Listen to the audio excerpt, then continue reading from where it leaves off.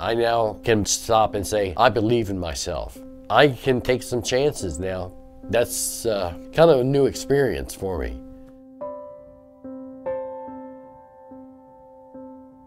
My name is Dana Haynes, and I live in Covington, and I'm a member of the Cincinnati Works. I grew up here in Cincinnati. I lived here my entire life with the exception when I was in the Navy, which I went into right after I got out of high school. After the Navy, I had a string of jobs, and I couldn't hold a job. I kept losing my jobs. It just reinforced the negativity that I had. You know, I don't deserve a job. You know, I don't deserve to succeed. I kept hearing, well, you're worthless, you're never going to amount to anything. And I got to the point where I was actually feeling suicidal. That was quite a trying time for me. I found Cincinnati Works by walking down downtown streets, and I just happened to pass it, and it's like, oh, well, maybe they can help me. If I had not gone there, I'm afraid I might have done something to hurt myself. I go to the Ohio Media School now, and audio, video production, and radio and stuff, that was always something I wanted to do. I have a passion for. But if I look back, even just a couple of years ago, there's no way I could even fathom myself being here. And it's because Cincinnati Works took the time out of their schedule to help me. I walked up to the receptionist and I told her, this is my story and can you guys help me? And they're like, yeah, we can help you. I grew up thinking I didn't deserve any accolades. I didn't deserve to succeed because I'm worthless. And it was amazing. You know, I kind of teared up then too, you know, because I hadn't seen that, you know, side of people before. You know, nobody wanted to help me. And then here they were, you know, so. It was kind of hard to believe it, but here was somebody telling me that, hey, you can do it. And it's like, wow, I never heard that before. Cincinnati Works, they helped me in so many ways that I couldn't tell you all of them.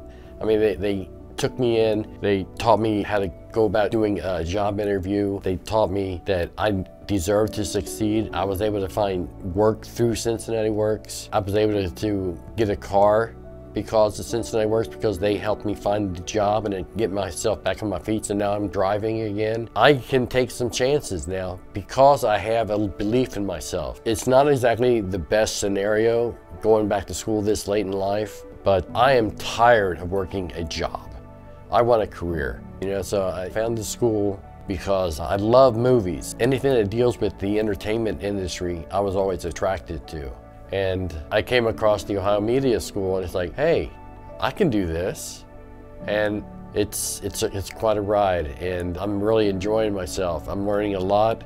Dana is one of our best students at the Ohio Media School. He's always available. He's usually on campus extra days, just getting help or just, you know, getting familiar with equipment to make him the best student there is. One thing that I really appreciate is his dedication. I see Dana definitely being successful in this industry. He may go in radio, he may go in television. Either way, I can see him being very successful in any of those areas. Cincinnati Works, I can't say enough about them. If it was not for Cincinnati Works, I would not be in my job now. I would not be in school now. Cincinnati Works, I cannot say enough about Cincinnati Works. I mean, they're just wonderful people. Without them, I wouldn't be here right now. My mental health, I've not had any issues with the depression and stuff in quite some time. I am feeling much better. I am believing in myself now. I had that confidence to go forth and take chances. My emotional state now is so much better than it was just a few years ago. Night and day, really. I mean, I look at where I was and where I'm at now. I'm so thankful that I've been able to get out of that. The impact that was made in me, I now can stop and say, I believe in myself. I am the man, the myth, and the legend. I can carry all that on. I can take some chances now because I have a belief in myself. And that's kind of a new experience for me, but I'm living it.